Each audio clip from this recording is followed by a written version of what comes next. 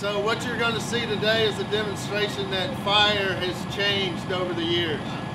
Fire is much faster than it's ever been. This is modern furnishings. We all want to talk about the building, but the occupants of the buildings are not alive when the building is in jeopardy of falling down, and that's what you're going to see today is modern furnishings.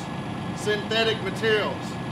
It's going to produce smoke that's much more toxic than we've ever known, and it produces temperatures and energy that we haven't known as firefighters. And so that's what we're going to see today.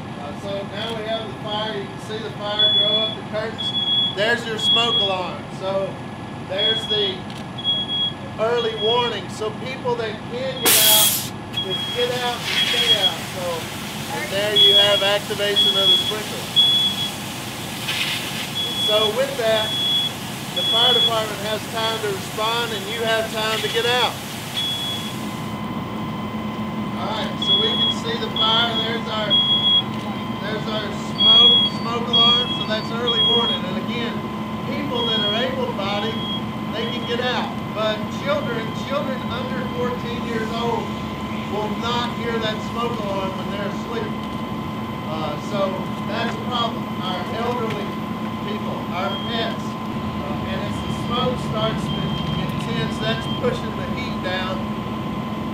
And again, you can imagine if that was inside of a house, it would have already filled up a normal size house. So now we're at 4 minutes, and so here's what we know is flashover. So you'll watch this front chair, and if you see this front chair out here, you can see my newspaper.